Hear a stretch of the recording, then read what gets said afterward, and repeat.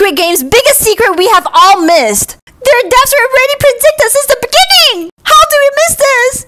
Spoiler alert's coming! In the beginning, Ji-hyun swore on his mom's life. At the end, his mom died! In the beginning, Sang-woo tried to unalive himself in the bathtub while he was being wet. At the end, he unalived himself and it was raining! In the beginning, Deok-soo tried to jump off a bridge to escape. In the end, he fell off a bridge and he was In the beginning, Ali's money got stolen, so he stole and ran away. At the end, his marbles got stolen and he was unalive. In the beginning, Sae-byeok threatened someone with a knife. At the end, she was unalive by the neck with a knife. But at least Ji-hoon won 45.6 million in the beginning. And then he won 45.6 billion in the game at the end. I got a heart attack. Share this to a friend to help me.